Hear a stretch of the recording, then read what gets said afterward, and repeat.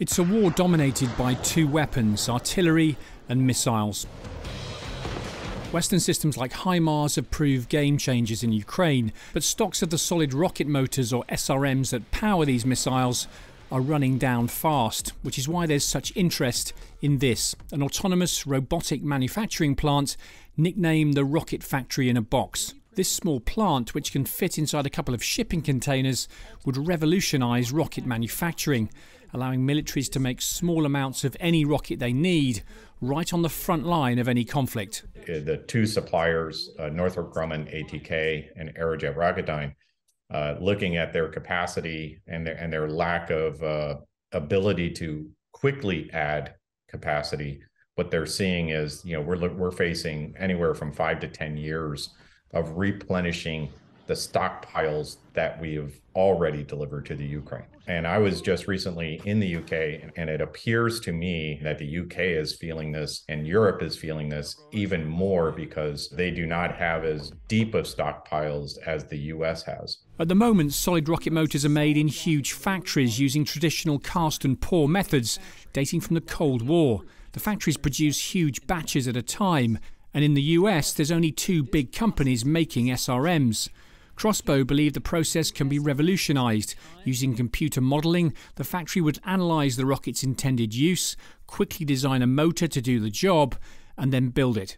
You've got the brimstone and you have the AMRAAM. Those may have different chemistry formulations in them.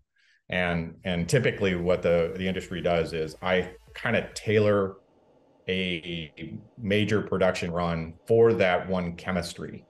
And I go, okay, I'm going to make 10,000 brimstones, and then I'm going to have to retool everything and monitor and change my processes. And then I will address maybe the 1,000 AMRAAMs, a year down the line after I'm done with the brimstones. We're looking at a system that basically can go, hey, okay, that formulation B and that's formulation A.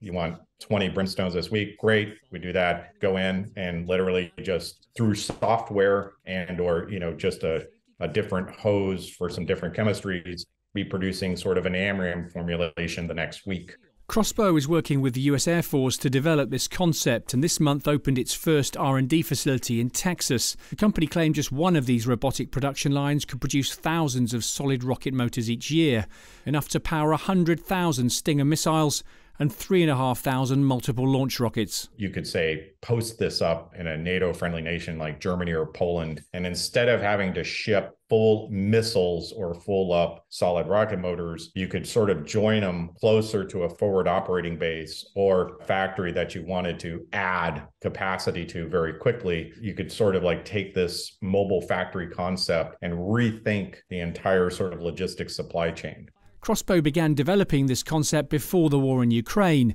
but the shortages that conflict has exposed mean it's now gaining huge interest around the world.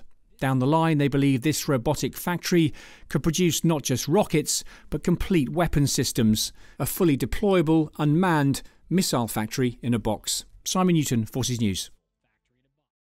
If you enjoyed this video, don't forget to like and subscribe to our channel.